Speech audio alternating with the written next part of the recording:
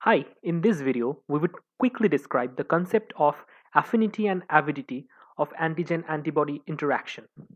So these two terms determines the interaction between antigen and antibody. Not only interaction, the strength of interaction and the degree which and also the kinetics of the interaction between antigen and antibody.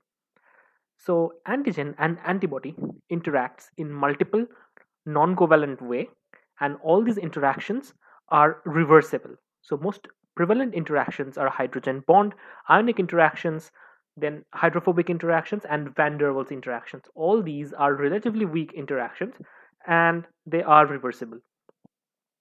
So affinity is a measure of the strength of interaction between the epitope, that means the specific antigenic determinant, and the antibody's antigen binding site. So between these two, the binding strength is known as affinity.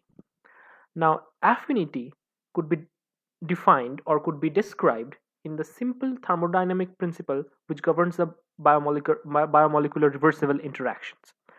So, assuming there is antigen and antibody is making a complex, and these complex could be broken down as well, and that is why this interaction is reversible, and this is denoted by simple equation like mentioned here.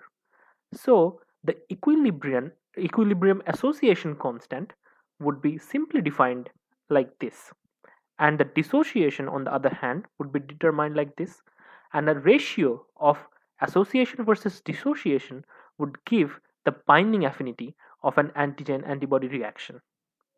Now this antigen and antigen antibody interaction is happening at a molecular level. So we were talking about a microscopic level, which would, and the measure of this microscopic interaction is affinity. Now let's just talk about at a macroscopic level.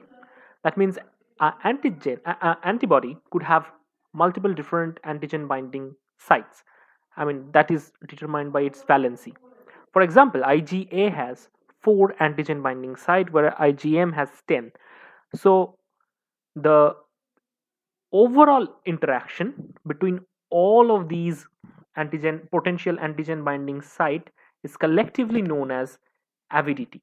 So we can simply understand avidity as affinity at a macroscopic level. Now avidity is dependent upon 3 major parameters. Definitely affinity of the antibody towards its epitope. So greater the affinity, greater would be avidity as well. Then valency of the antibody. So greater the valency, greater would be avidity. For example, IgM has greater avidity than IgD. And last but not the least is the molecular arrangement of the epitope and the antibody antigen binding site inside the antibody. So this three-dimensional arrangement sometimes can allow conformational change that would help in further stronger interaction sometimes. So all these 3 parameters are important to describe the avidity of a antigen antibody reaction.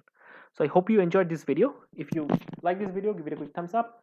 Don't forget to like, share, and subscribe. Thank you.